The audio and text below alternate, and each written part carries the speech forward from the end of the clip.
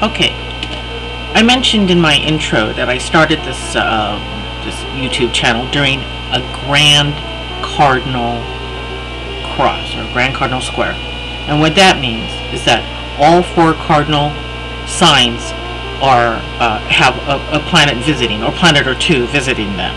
So Sun and Moon, because it's a solar eclipse. Sun and Moon are both in Cancer, and that's like home, hearth, mom, apple pie, 4th of July, but it ain't going to be all that sweet because it is being mugged by 3 slower moving planets. Across the chart from it is Pluto and Capricorn, and Pluto like transforms whether you like it or not. It's like it doesn't itch off a band-aid for a week, it just rips it off and you're transformed, and you have to get rid of stuff. You have to like tear things down, throw away the dead wood. So I wouldn't say, you know, bring up like weird family issues at the barbecue because people have fire and they have knives and they have forks and they can hurt each other. You know, it's like, put it off for another day. Just stand on your tongue with both feet. Okay, then we have Saturn in Libra. Now, Saturn in Libra, Saturn is like the authority figure or dad, and he wants things to be fair and be polite. So if you're at a family gathering, be nice to the old guys and just be polite, and be nice to the moms, and just like, or don't go. Or just don't go, because Uranus is in Aries. That's another card.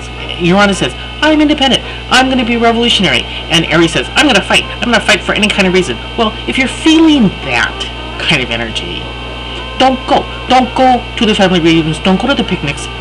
Don't do it. Just say, you're sick. Well, you know, and then just leave ellipsis. You know, I'm sick, ... Don't say what you're sick of or what you're sick with, because you could just like be sick of the family. You're sick of that stupid potato salad. Ugh, why do you put mustard in a potato salad?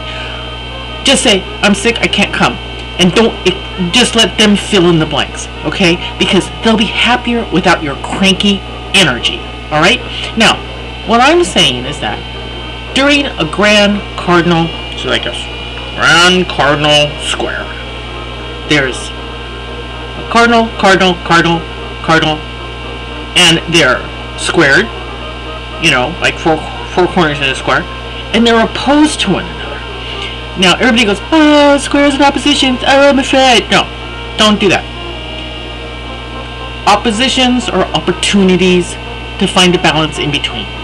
And Eileen Locke on Blog Talk Radio says squares are like stairs. You can go up the stairs with a little bit of effort and see things from a higher ground. Have a higher perspective, okay?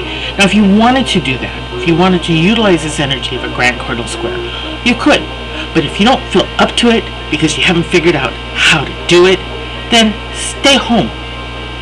Don't go and bother people with your cranky energy, okay? There it is.